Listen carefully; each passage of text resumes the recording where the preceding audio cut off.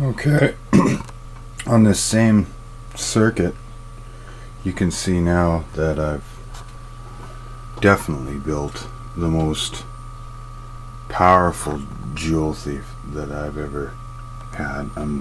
This time I'm not running it on a supercap, but I'm running it on a single AAA, and using a tip 41,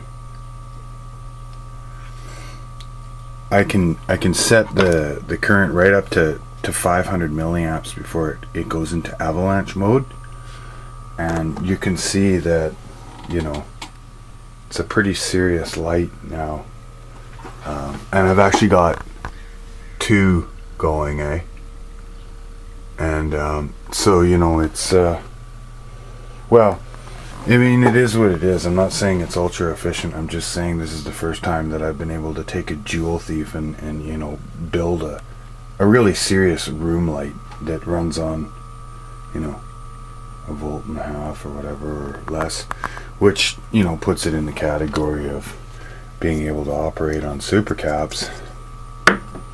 Thanks for watching.